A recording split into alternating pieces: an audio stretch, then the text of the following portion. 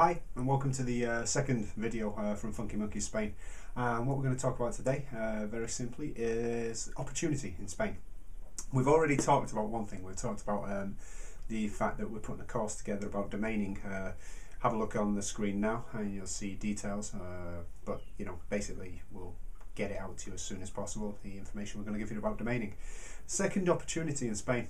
I heard something last week which shocked me. It shocked me a lot, to tell you the truth.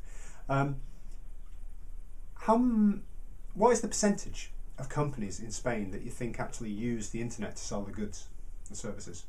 We're talking about companies, producers, but also shops, etc. What percentage do you think do it?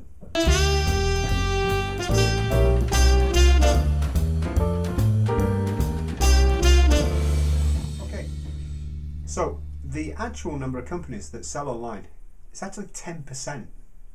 Now, where's the opportunity? Well, apart from selling online yourself, if you can sell into a Spanish market, that's fine. Most people in Spain don't buy on the internet still, therefore most companies don't put their stuff on the internet. It's a chicken and egg situation. But you've got an opportunity to talk to companies and actually get them an online presence. And one of the things we're going to be doing here at Funky Monkeys Spain is teaching you how to do that.